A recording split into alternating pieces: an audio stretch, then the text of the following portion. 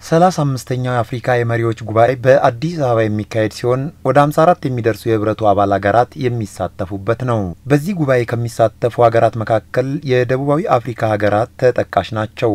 ሀገራቱ ከአፍሪካ አህጉር ደቡባዊ ክፍል የሚገኙ ሲሆን ስዋቲኒ፣ ሌሴቶ፣ አንጎላ፣ ዛምቢያ፣ ሞዛምቢክ፣ ናሚቢያ፣ ዚምባብዌና ደቡብ አፍሪካ እንዲሁም ማዳጋስካር ደሴትን ያጠቃልላል። በኢኮኖሚው ጥንካሬ ደቡብ አፍሪካ የቀጠናው ቀዳሚ ስትሆን በአጠቃላይ የማዕድን ግብርና፣ የመንግስት ሴክተርና ቱሪዝም ዘርፍ ላይ ተጠቃሽ ናት። ዚምባብዌ የተራዘመ የኢኮኖሚ ቀውስ ቢያጋጥማትም አነስተኛ የባንክና የሪል ስቴት ሴክተሩ ከማኑፋክቸሪንግ ኢንዱስትሪዋ በቀጣይነት ተከታይ እንድትሆን አስችሏታል።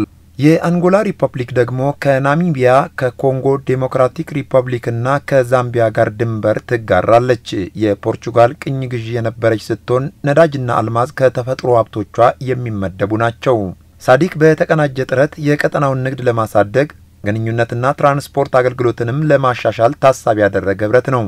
ይሄውም በደቡባዊ አፍሪካ ቀጠና ወደ 15 የሚደርሱ ሀገራትን በማቀናጀት የደቡብ አፍሪካ ሀገራት የልማት ማህበረሰብ በምህጻረ ቃል ሳዲክ የሚል ስያሜ ተመስርቶ በቀጠናው የሚገኙ ሀገራትን ኢኮኖሚያዊና ማህበራዊ እንዲሁም ከባቢያዊ ደህንነት ለማረጋገጥ መቋቋሙን ነው የደቡብ አፍሪካ ሀገራት ማህበረሰብ ዋና ጸሐፊ ዶክተር ስቴር ጎሚና ታክስ የሚናገሩት። which was created to drive regional integration but also socio-economic and political cooperation. ከ12 ዓመታት በኋላ ወደ ልማት ማህበረሰብነት የተሸጋገረ ሲሆን አላማውም ቀጣይነት ያለውና ፍትሃዊ የኢኮኖሚ እድገትን ማሳደግ የሆነ መንግስታዊ ድርጅት ነው። አጀንዳ 2063ን ለማሳካት የህብረቱ ሀገራት ከፍተኛ ጥረት ይጠይቃል ያሉት የደቡብ አፍሪካ ሀገራት ማህበረሰብ ዋና ጸሐፊ ዶክተር ስቴር ጎሚና አሁንም አቅምን አሟጧ ለመስራት በተግዳሮትነት ያስቀምጣሉ። The challenge is the differences in terms of capacities at national level.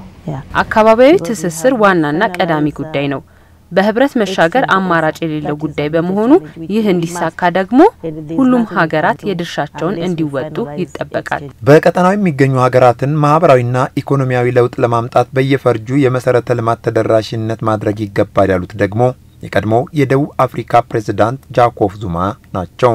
Infrastructure is one of the sectors that we believe we need to pay attention to. Because if the infrastructure is not there, you can't grow the economy.